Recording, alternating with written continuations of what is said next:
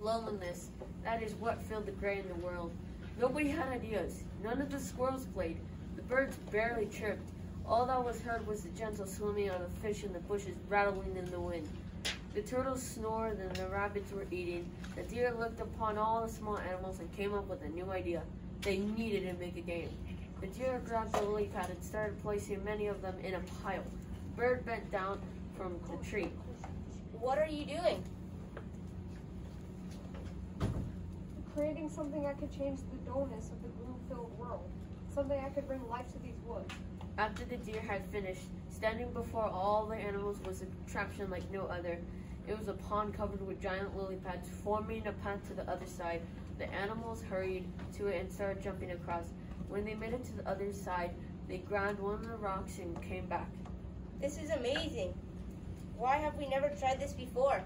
The deer stood there watching them all play. It made him happy seeing the animals get the rock back to the beginning, which triggered their victory scream. He walked away and got the food for everyone, then fell asleep. In the middle of the night, he awoke to screaming. He quickly ran to the lake just to see all the same people still playing the same game. What is happening here? Mr. Raccoon here wanted to see who could finish the course and do the loudest victory scream. Sorry. The deer went to sleep again and woke up the next morning. He walked off to the great berry bush. Nobody was there. The deer looked surprised and kept eating. He walked to his home to look for his children and wife. All the rooms were empty. He looked and searched, but nobody was in town. The deer walked over to the pond and found 3 new rows of lily pads and all of the animals hanging out. Nobody was getting food except for the deer. Everyone was having a good time chatting while the baby rabbit was trying to complete the course. The rabbit stumbled on one of the lily pads and fell into the pond. Nobody realized except for the deer. Help! Help! The deer leapt into the pond and rescued Rabbit. That was a close one, little guy. Be careful next time when you try to complete the course. And where's your mom? The rabbit pointed at his mom, who was mindlessly chatting with the other animals. Another day had passed and the same problem was afoot.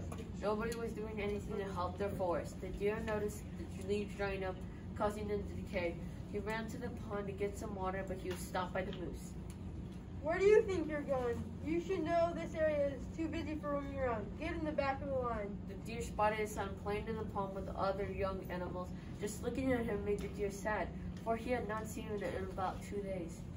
That's it. Everybody, can't you see this is enough? You've never cared about getting food. If it weren't for me, you would have probably starved by now.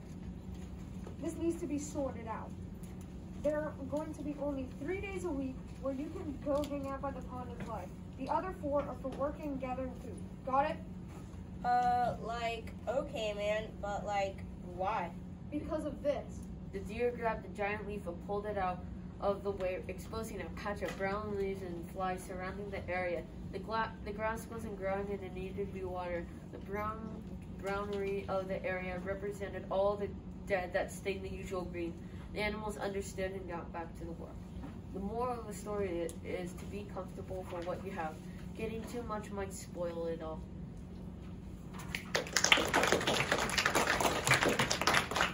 Much better.